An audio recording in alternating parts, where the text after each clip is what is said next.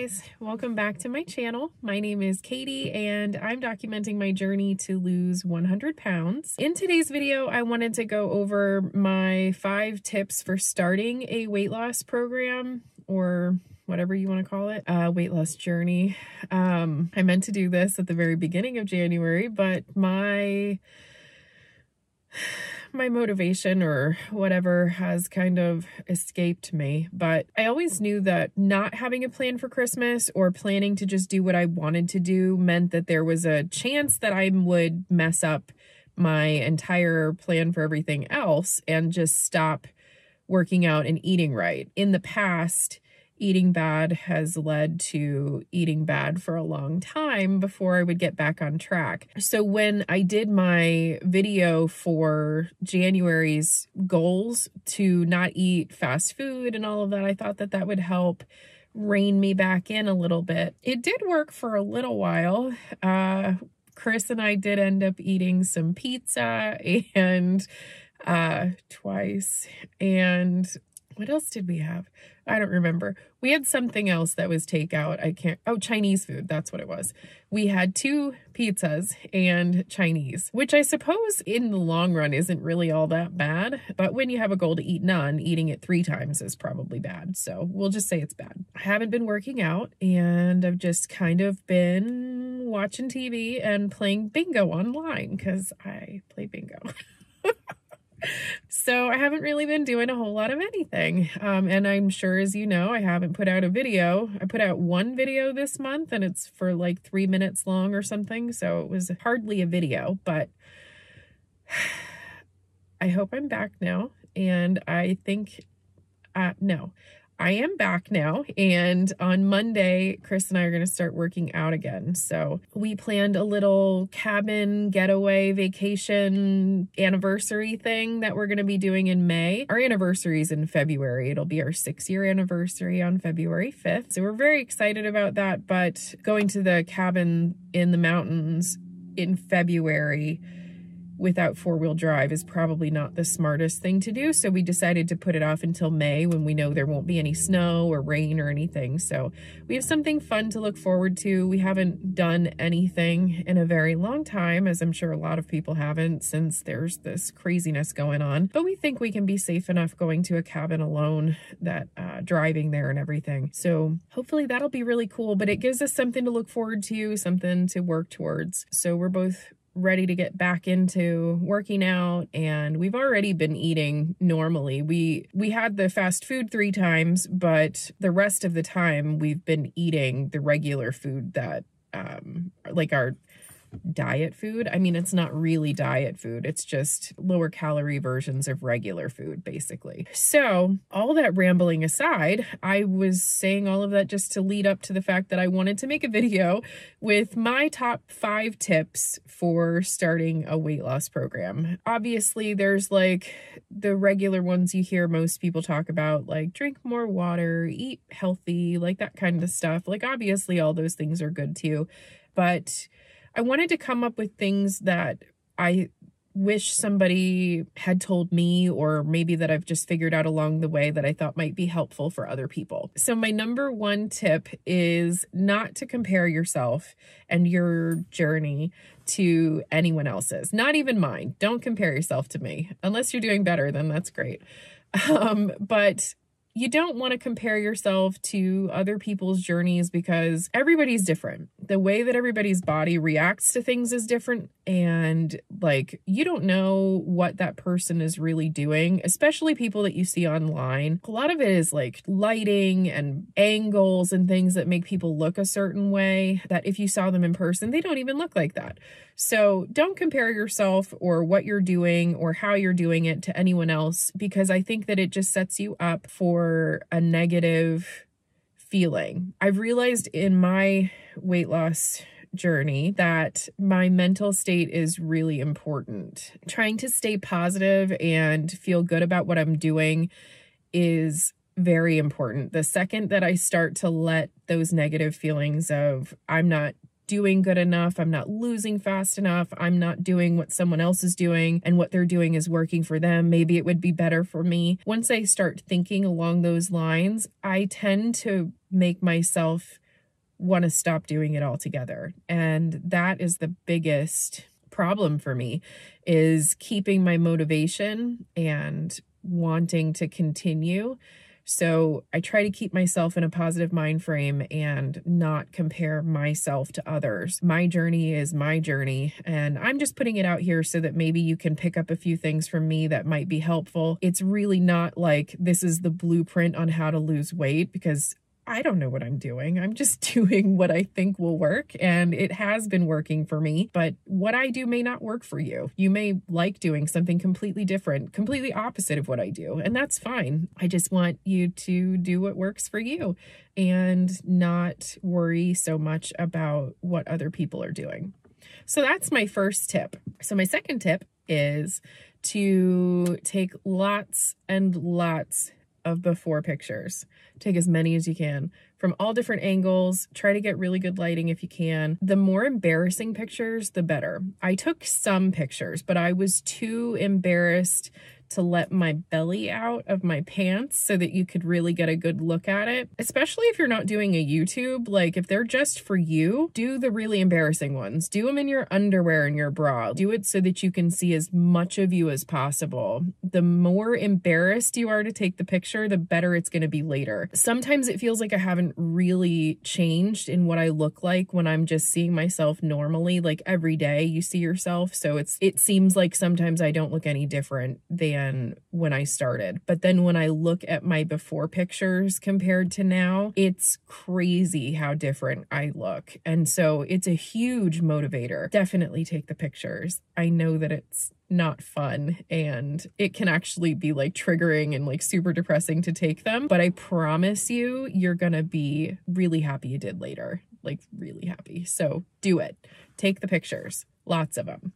My third tip is to find a way to keep yourself accountable. I like to use a tracker where I list out a bunch of things that I want to do every day to help me lose weight, and I track whether or not I did that day. I do it for the month. That way I can have a good representation when it's over to see what I need to work on for the next month. So I'm using this mini poster board that I got from Walmart with my grocery delivery and a dressmaker's ruler, because it's the only one I had that was big enough to make like a grid here. And so on the left-hand side, I'm going to list out all the things that I want to do. And then I make a little box for each day that I get to fill in if I did what I was supposed to do for that day. So I make 2 little marks and then I line up the marks to make a straight line. It's just the easiest way that I've found to do it. It's not perfect, but it's close enough that it makes me happy, so it works, I guess. And then I use colored pens to write out all of the things that I want to do, and then I use that color to fill in the box for each thing. You'll see what I'm talking about here in a second. Once I have my grid all drawn, I'm going to go ahead and write the day of the week across the top instead of putting like a number. Because I didn't have enough space to put numbers when I started doing this, I figured out that the first letter of the day of the week works better. And so then I write out all of the things that I want to do, like weigh in every day and try to get 8 hours of sleep every day, take my vitamins and all the water and my fiber that I have to take because of my IBS. And so once I have all that filled in, I will fill in what I did yesterday so that you can see what it looks like as I fill it out.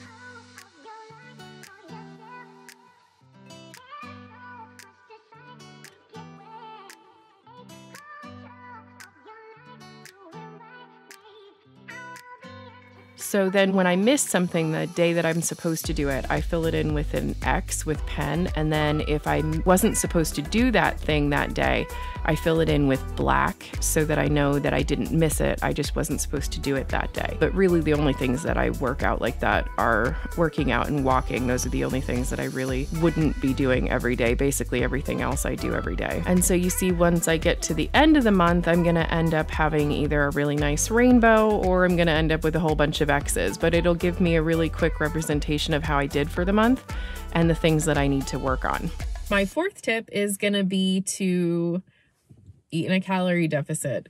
So you don't have to pick a crazy diet to lose weight. You don't have to do keto. You don't have to do Whole30 or paleo or any of that stuff. You don't have to. I mean, you can if you want to, and if that's what you're doing, it's totally fine. I'm not trying to say that there's anything wrong with it, but honestly, all you need to do is make sure that you are burning more calories than you're eating. It's literally that simple. In one of my previous videos, I'll have Chris link it somewhere for you, I went through how to figure out a calorie deficit that works for you. It's literally the only thing that makes you lose weight. It doesn't make any difference if your calories come from carbs, fat, or protein. It makes no difference.